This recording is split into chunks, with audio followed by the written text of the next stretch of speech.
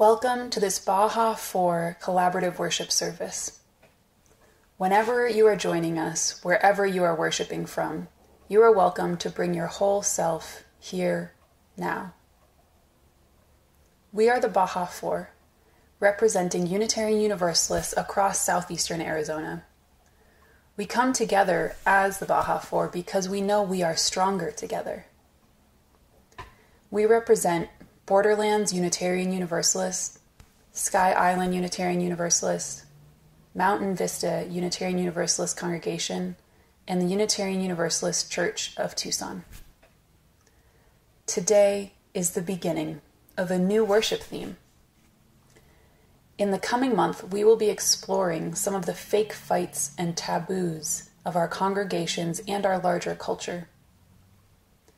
The origins of the word taboo arise from Polynesian culture, a reminder that our American culture, held in common here, is actually drawn from many sources.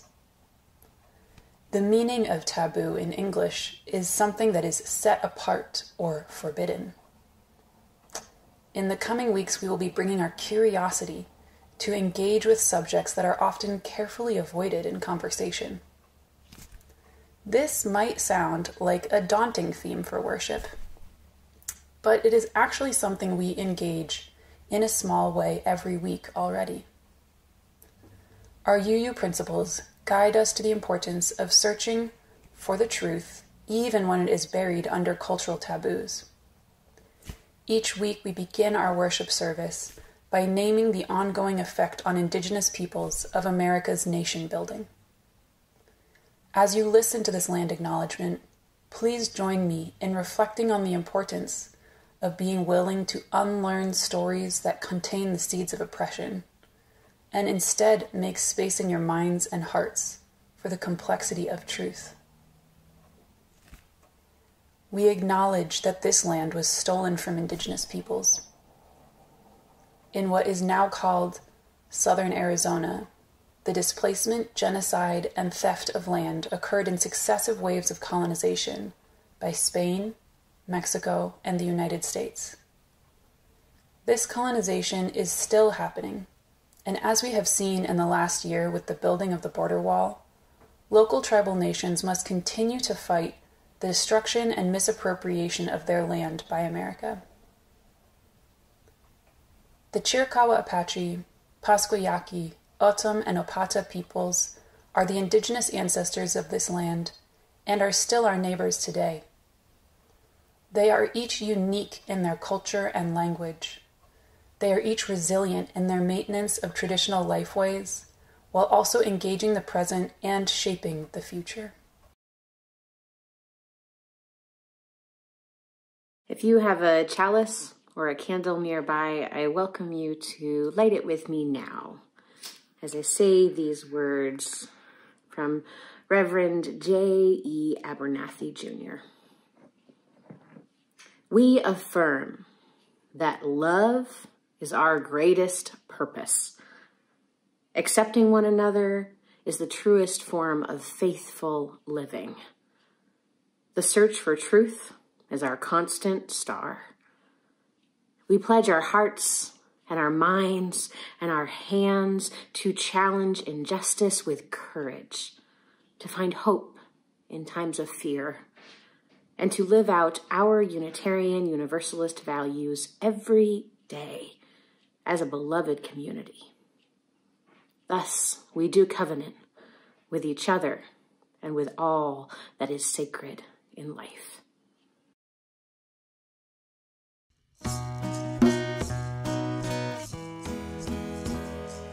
One more word, we will say one more word, till every word is heard by everyone. We'll say one more word, one more prayer, we will say one more prayer, till every prayer shared by everyone. We'll say one more prayer, one more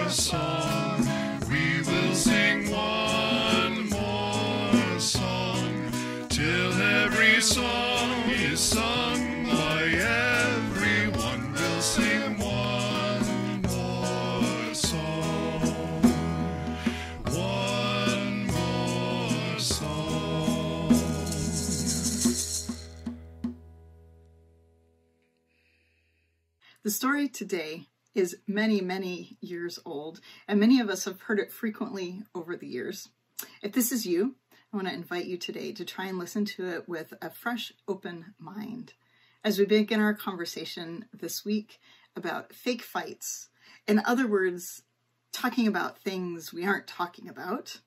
I invite you to consider the question, how do we come to tell each other the truth? What do we do when we hear it? Here we go. Many years ago, there lived an emperor who loved beautiful clothing. So much so that he spent all his money on being very finely dressed.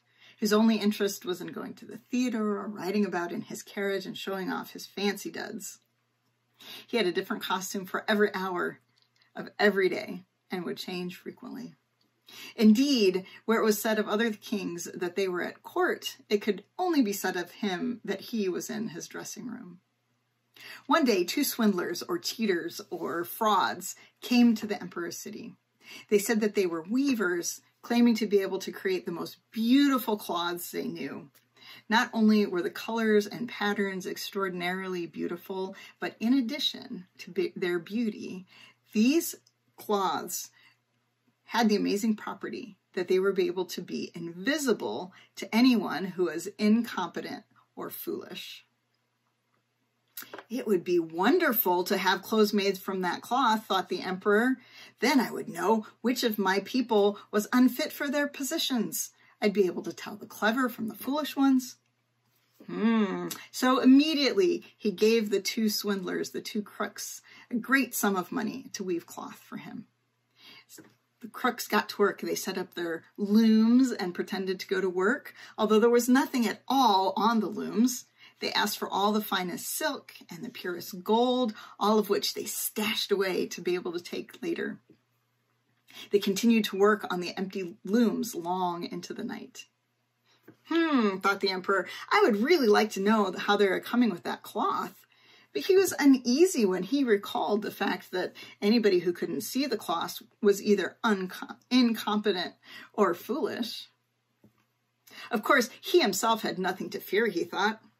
But why take the chance? He sent one of his best advisors to go see the work as it was progressing. I'll send my honest old minister to the weavers, thought the emperor. He's the best one to see how the material is coming. He's very sensible, and no one is more worthy of his position than he is. So the old minister went to the hall where the two crooks were working in their empty looms. Goodness, thought the old minister, opening his eyes wide, I cannot see a thing. But he didn't say so. The two swindlers invited him to step closer, asking him if it wasn't a beautiful design and the colors magnificent, and see how it flows and drapes. They pointed to the empty room and to the empty loom, and the old minister opened his eyes wider and wider, for he could see nothing. Gracious, he thought, is it possible that I am foolish? I've never thought so. Am I unfit for my position? I don't know. It will never do for me to say I cannot see the material. The weavers asked, you aren't saying anything. Oh, the minister said, it is magnificent. It is the very best. Peering closely through his glasses, look at this pattern, look at these colors. It is magnificent. I am sure the emperor will be very satisfied. Well, the two weavers said, that makes us very happy. They called the colors and unusual patterns by name. They pointed out every little thing. The old minister just listened so that he could tell the emperor. He had a plan. He was going to tell the emperor what the weavers said, and then he could claim that he saw it himself. And of course, at this point, the swindlers asked for more money, more silk, more gold, all of which they stashed away for later. The emperor sent another official the next day to observe the progress.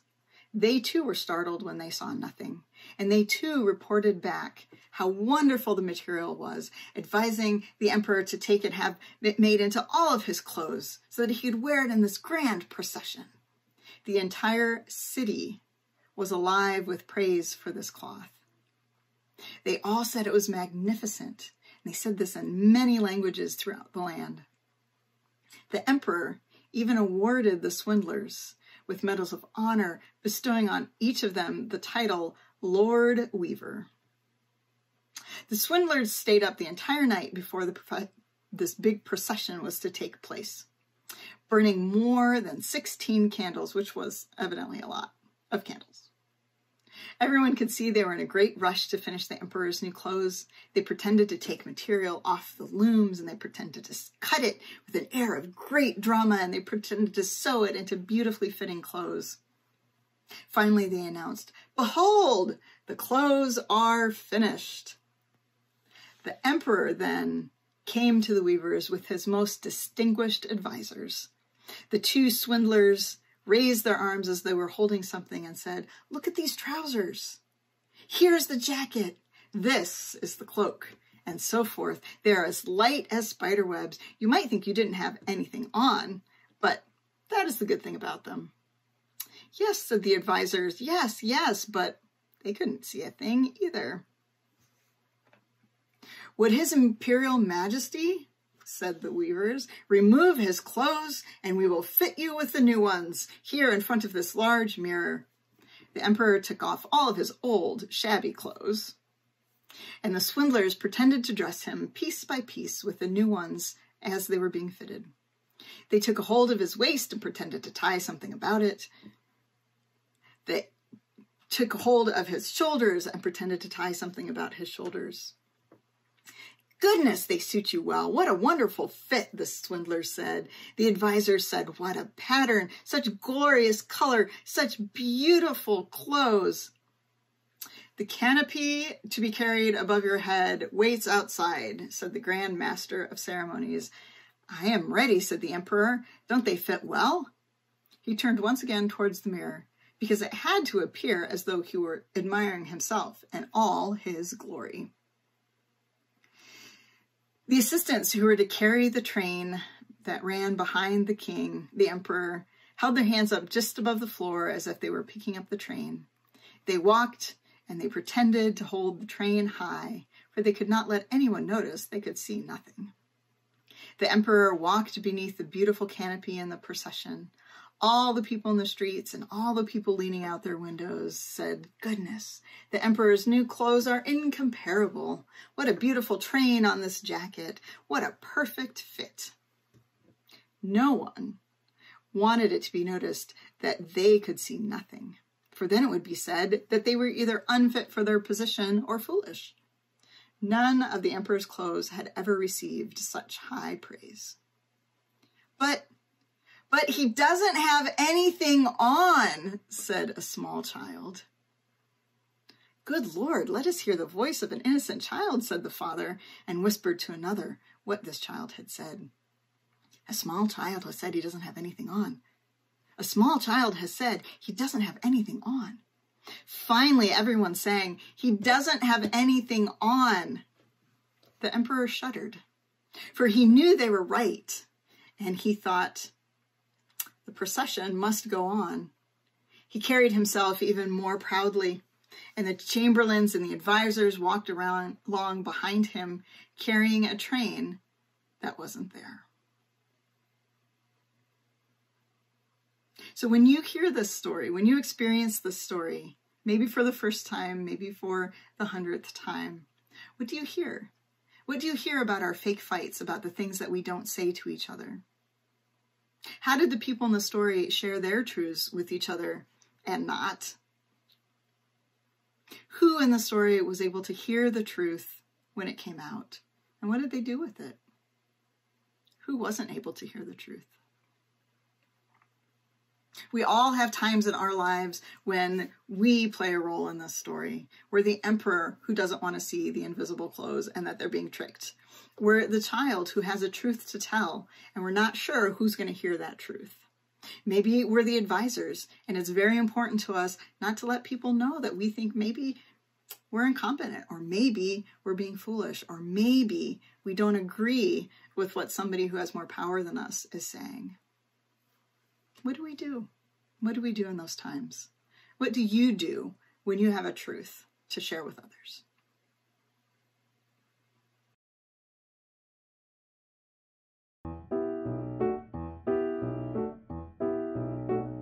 Soon the day will arrive when we will be together and all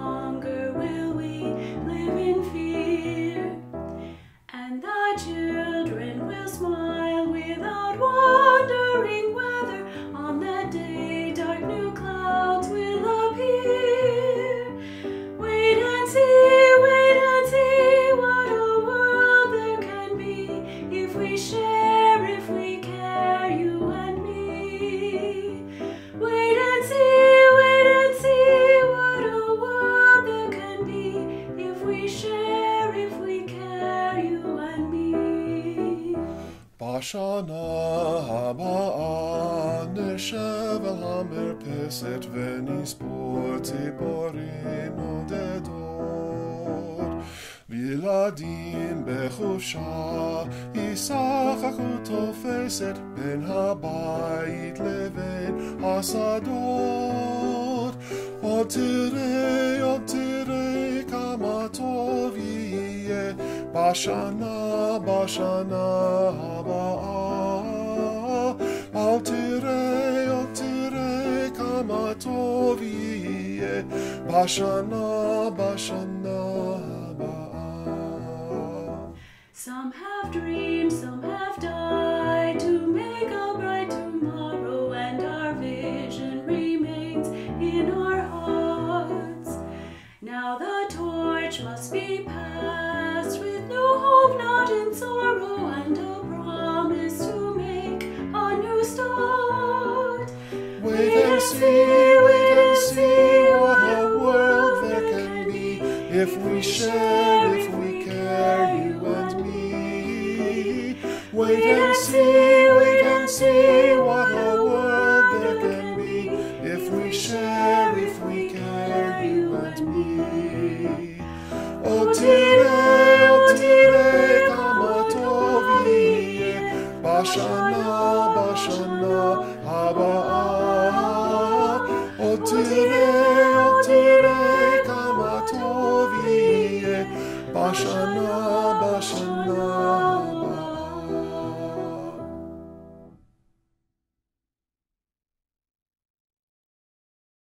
Hear these words from Starhawk. Community means strength. We are all longing to go home to some place we have never been, a place half remembered and half envisioned. We can only catch glimpses of from time to time. Community. Somewhere there are people to whom we can speak with passion without having the words catch in our throats. Somewhere a circle of hands will open to receive us.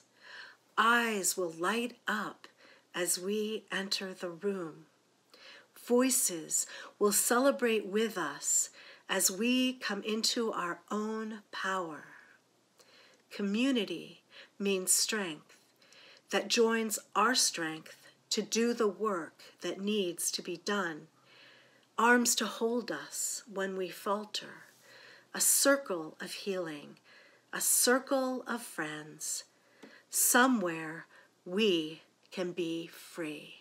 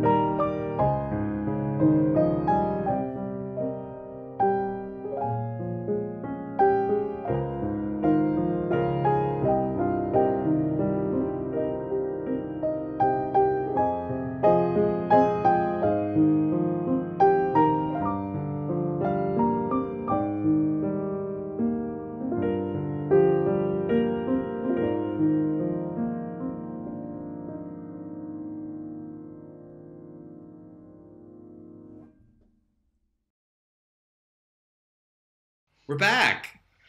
We're Hi, back. everybody. Hey! We're back here introducing our next series, which is on UU taboos. Ooh.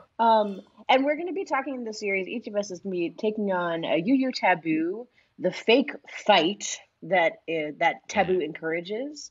And then what we think is actually under that taboo and that fake fight, the real talk about what actually is going on in those things. And the fake fight idea is inspired by Nancy McDonald Ladd, Reverend Nancy McDonald Ladd, who's based out of Bethesda, Maryland.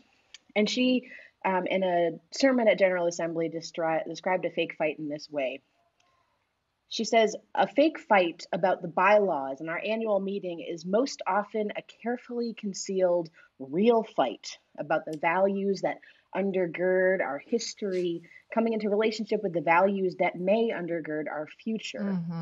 If we can get past duking it out over, for example, the paint color in the church bathroom, we may encounter a pastoral window into the inner life of one whose voice in the world seems increasingly powerless. And we just love this idea of figuring out what are the fake fights that happen across our congregations, across many congregations and communities, and how can we begin to recognize what's actually under those fake fights and those taboos? Did any of you encounter that biblical scholar Walter Wink somewhere in? Yeah, it reminds me of his observations that churches have angels, and in fact that's written into Christian scripture, but that when you ignore those deeper values and they're allowed to not be addressed and dealt with, they become demonic. For me, that's a shorthand kind of metaphorical way to look at the exact same thing we're addressing over the next month. When I was an intern with a really, really great youth minister, he said, parents do not like talking about death, sex, and money. So if you're willing to talk about any of those topics with their children, they're actually really happy. I'm going to spare you the death and sex talk today, but my taboo is money. That's a hard one, and it's a really hard one in churches. How often do you have people just lining up to help with a stewardship campaign? And I think part of that, the fake fight under all that is, how do we do it appropriately? How do we talk about it well? We even come up with fake words like, please share your treasure. And so really, I think it's important to face the anxiety and face the harder, but perhaps really healthy, life-giving conversation underneath, which might be more about class, something we don't like to talk about as Americans and as UUs. Unitarian Universalism has a rich history of different classes going on in different ways that we don't always acknowledge. And as a country, we don't want to talk about the fact that the American dream might not be open to everyone. So can we be from different classes? Can we be all together? Don't we want to be egalitarian? What does the first principle say to us, and how are we attacking it if we go deeper and look at some of the ways this plays out in our churches? And so we can address it more healthily. One way we have a fake fight is over economic justice. Isn't it just an issue we deal with outside? Maybe some of our churches have people who might need some support inside. So there's a healthy reason to face the money talk. And I will be inviting you to that in the second part of our second go round in our series. Yeah, and the week after that, the taboo I'm taking on is authority. Who gets to make the decisions, right? How many times have we each heard that in our congregations? And the stereotype around this that we sometimes laugh about, but sometimes actually fight about, is paint colors, right? What color do we paint this thing? Each of our congregations in its history has a story about fighting over paint colors. So that's the stereotype of the fake fight that we have. But as Nancy McDonald Ladd says, we fight about our bylaws. We fight about just seemingly small things. And the taboo, I think, is authority, because when we have the real talk about authority, when we unravel that question of who gets to make the decisions, we find that it's wrapped up in How do we embody power and responsibility that comes with authority? How do we trust the authority we give to others? And then also, how do we encourage a practice of recognizing one another's gifts to our communities? Gifts for the authority we bring. And I'll share a quick story of a congregation that I knew well at one point in time, that many years ago, 40 years ago or so, was having a conversation, an annual meeting about changing its name. The church is named after a white person, a white minister in its history. And that minister had been dead for at least 100 years. And they thought maybe it's about time to change the name of our congregation. So they were in the sanctuary having this conversation at annual meeting. And an elder in the congregation, much respected by so many people, got up and said, "You will change the name of this church over my dead body," basically, is what she said. And she sat back down. Yeah. And then about 30 minutes later, she died right in the sanctuary. She had a heart attack and died. And her family members were still in the congregation and would come and tell this story to me. But there was still in the system this, like, we can't change our name. We can't even have a conversation about changing our name. Even newcomers learned very quickly that if you wanted to mention changing the church's name, you had to do it in the hushed corner of the fellowship hall or in a place where, there weren't a lot of people listening. And so because the congregation still has the authority to change their name, but because there was this incredible story about that authority being questioned or challenged, they for 40 years couldn't have an open conversation about what it would mean to lean into that authority to decide their own name. So when we don't acknowledge the taboo of authority in our congregations, we can get stuck, and it can lead us to not take action that perhaps, or have conversations that would be really valuable to have. Yeah. Wow. Wow. Well, I mean, a story that I know we're all familiar with in the Baja Forest, something we're going to reveal to you all in our community. You should know that behind the scenes, when we put together our series and we're working through what music to sing together, what poetry to read together, what should the sermon say, there's often a moment where we ask ourselves, is there too much God in that? And we all pause and we check how many times is God mentioned, and is it more Christian or not, and did this group get acknowledged or not? And we have this whole moment where we have to this is the taboo, right? Are we working with this thing that is so common in UU congregations around language? So I'm thinking, I'm God, church, worship, prayer, soul, amen, spirit, sacred, holy. So these all are words that are charged in our congregations. And so the kind of the real talk beneath the score sheet of who got acknowledged and what sacred language got used are some deeper roots. And some of the things that I think we'll explore on that Sunday in particular is actually, what are we not talking about? So one thing we're not talking about is the reality of religious trauma and religious abuse. And the reality for some of us that some of these words that we use were actually weaponized at one point, and that that weaponizing left scars. And so every time some of us hear these words, what pulses in us is the wound, the scar of the way that got weaponized. And so the work for some of us is around how do we attend to the scarring, and then communally, how do we support each other in healing what really got hurt? But the other thing we're not talking about is the fact that some of these words are doorways to feeling at home in the world. So some of us have these words and they really mean something, and they mean something important that we can't let go of. And I think about any of us who've ever experienced being in a place where our language is not the dominant language.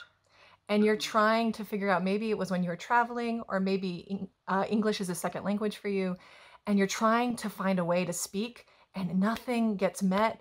And that feeling you have in your body when someone says a word that you recognize. And the way that your body just relaxes, like, that word, I don't have to try so hard with. And so, of course, the reality is that both of this exists in our congregations. And for many of us, probably both of those exist in just one body at one time. And so the threat is that we think, okay, well, we have to find the one word that we're all okay with. And if we could just find the one word that we're all okay with, then we'll just use that word and we'll avoid all these words that create problems. Of course, that would feel a little bit like all of us in our congregations trying to pick like the one pizza we're going to eat. It would be deeply unsatisfying. And so the issue isn't really like, what's the one thing that we're all going to get connected to? Rather, the real talk underneath that is, how do we become multilingual? How do we actually come to love and embrace multiple words, including multiple realities about those words, and live in one community together? And then are we the richer for it? Yeah. Well, I love what you say about, and I'm looking forward to that Sunday, to see how we begin to learn to be multilingual so that we get that feeling. The week afterwards, I will be following up and working with our Baja 4 team to create a worship that is about being embodied, because that really becomes the taboo that I'm going to address. And how so many times in our in-person worship, we don't move. We may get a little bit of that language, and I love that idea of the feeling when you've been heard and it's resonating. But when are we actually embodied? And I don't know that we fight over it in as much as we don't engage. And that means we're leaving out so much of ourselves. And so the worship that I'll be working with all of us to create really is about how we move. And even who inspires us to find joy and pleasure in the work that we do together, in the ministry and in the justice work. So I will certainly be bringing up one of my favorite, it's kind of my social activist crush, Adrienne Marie Brown. I know, everybody. We know, Matthew. Everybody. Adrienne Marie Brown, Reverend Matthew loves you wherever you are. Yeah, big, very much so. And her astounding work, not just in one particular book, but in just how she is so embodied in everything that I have encountered that she does. So hopefully I'll be looking ways to us to sing and dance and, enjoy the pleasure of our own bodies in worship. And maybe that includes just the clothes we wear, the way that we can even just, hold and touch our own bodies. And we'll be looking for all of that together. Wow, I'm really excited. I'm excited that we're doing taboos together. But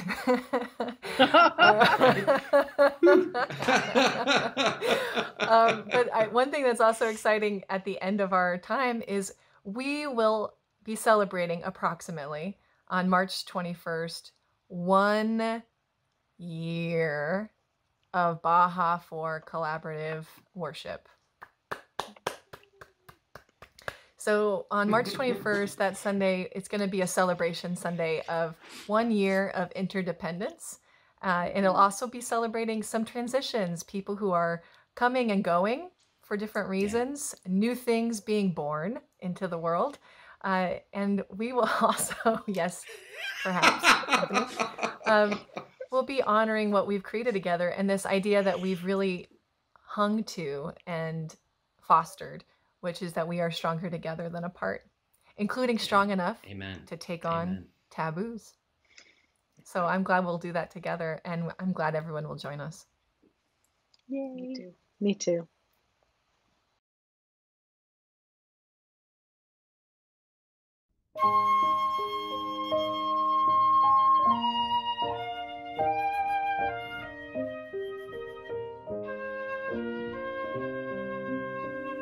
Im einer nili mili uksheani leatzmi mani v'im lo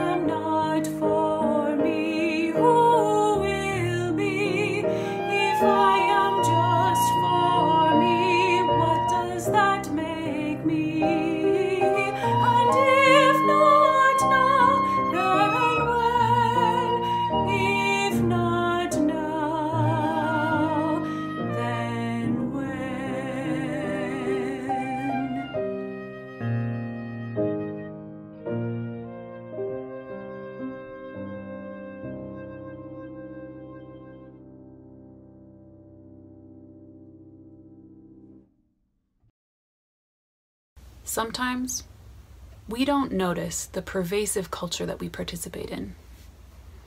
People refer to this as being like a fish not noticing the water in which they swim. We are so invested in the narratives and systems of our culture and subcultures that we forget that there are many other ways to be. This shows up on every level in society, in our family and friend groups, and in our congregations. Sometimes it can be hard to imagine or want to face the ways that we exist as a culture, and to consider those boundaries and how we might want to redraw those lines. But sometimes we are not fish.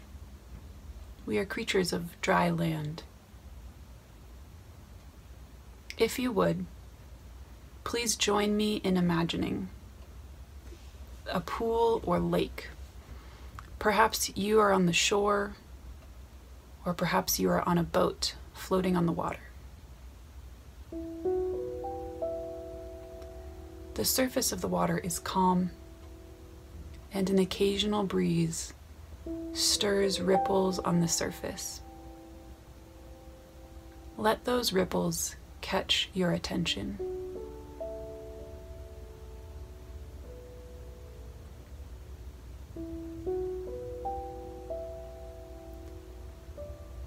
So often, when something is challenging in our relationships or communities, it is hard to see the whole challenge, but we see the ripples on the surface. Imagine a stronger wind blowing across the water. Notice how the ripples sometimes turn into waves.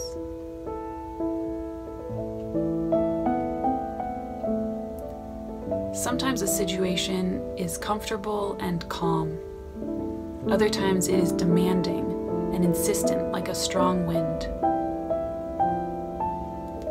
We see the surface of the water change from stillness to ripples to big waves. But as long as we are paying attention only to the surface, we still haven't heard the underlying truth.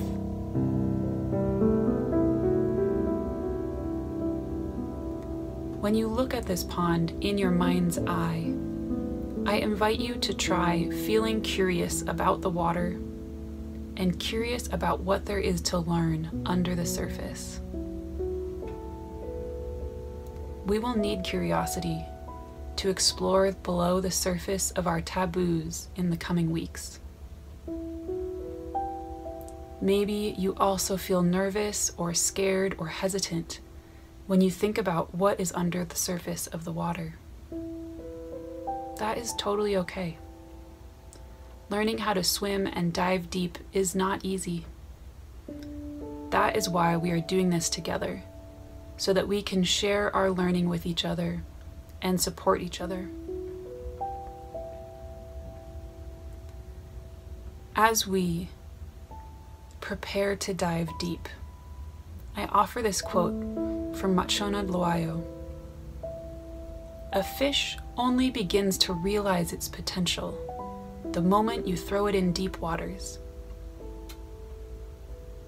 We are fish, fully immersed in our cultural waters. And even though there are depths we do not often go into, we also remember that because we are fish, we can swim.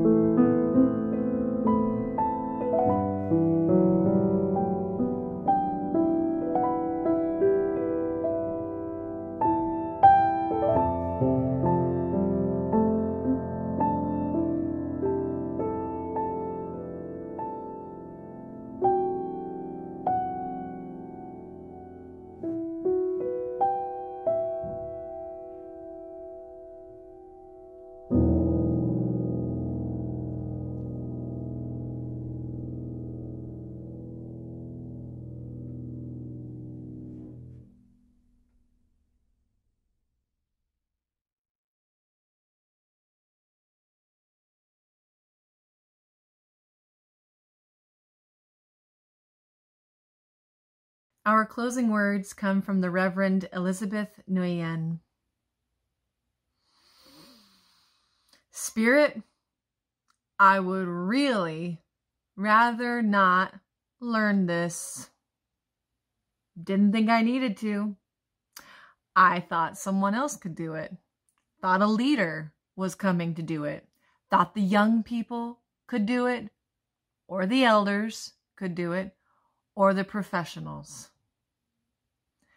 Or I don't want to learn it because it means letting go of something I hold dear. Letting go of being someone who knows the answers. Letting go of being someone who doesn't know. Letting go of the way I see the world. Letting go of how I might have to change.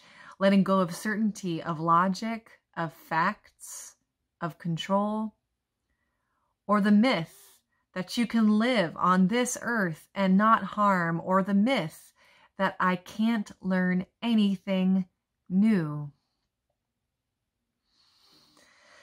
Help me learn it, please. And then help me to live what I have learned. And do right by the gift of being taught.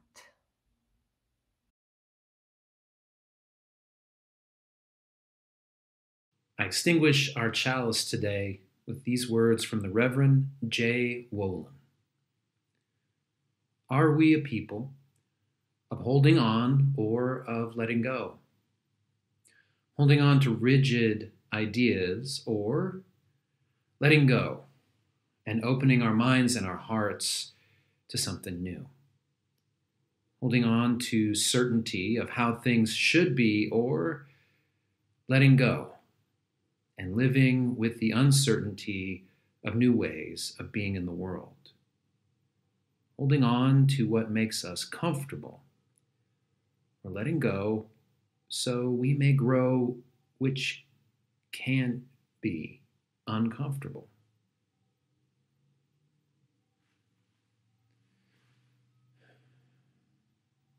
Extinguish this chalice. These words from the Reverend J. Wolin, called Letting Go. Are we a people of holding on or of letting go? Holding on to rigid ideas or letting go and opening our minds and our hearts to something new. Holding on to certainty of how things should be or letting go and living with the uncertainty of new ways of being in the world. Holding on to what makes us comfortable or letting go so we may grow, which can be uncomfortable. Holding on to what makes us safe or letting go to make room to help others feel safe. With this flame, this symbol of our religion, let it be a symbol of burning up the ties that hold us back from being our true self and reaching our true potential. Let it be a symbol of lighting a new way for all of us into a better tomorrow. And let it be a symbol of letting go. Because holding on too long and too tightly is never good for the soul.